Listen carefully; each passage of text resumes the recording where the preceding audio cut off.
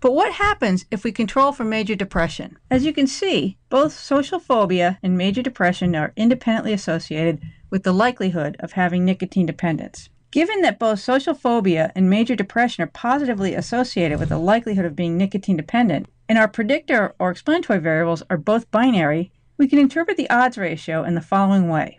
Young adult daily smokers, the sample population, with social phobia are 2.3 times more likely to have nicotine dependence than young adult daily smokers without social phobia after controlling for major depression. Also, daily smokers with major depression are 3.7 times more likely to have nicotine dependence than daily smokers without depression after controlling for the presence of social phobia. Because the confidence intervals on our odds ratios overlap, we cannot say that major depression is more strongly associated with nicotine dependence than is social phobia.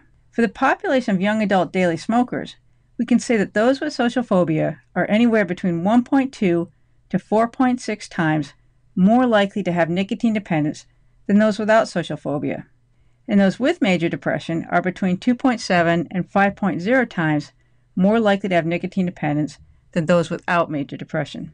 Both of these estimates are calculated after accounting for the alternate disorder. As with multiple regression, when using logistic regression, we can continue to add variables to our model in order to evaluate multiple predictors of our binary categorical response variable, presence or absence of nicotine-dependent symptoms. Another example of confounding occurs when a logistic regression model is run to test the association between panic disorder as the explanatory variable and nicotine dependence, the response variable. Panic disorder is an anxiety disorder characterized by recurring panic attacks. Here we see a significant association, and note that young adult daily smokers with panic disorder in our sample are 2.1 times more likely to have nicotine dependence than young adult daily smokers without panic disorder.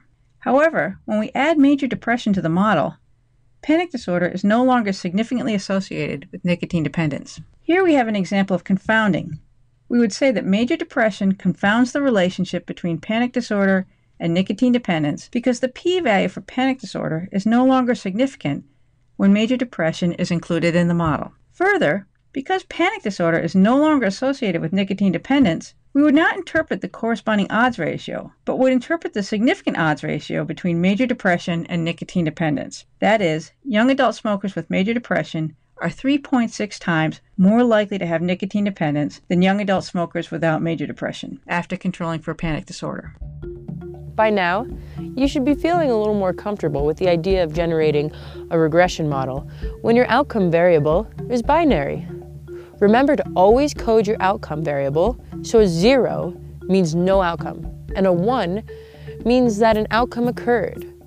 This is true whether your outcome is positive, such as graduating from college, or negative, such as developing nicotine dependence.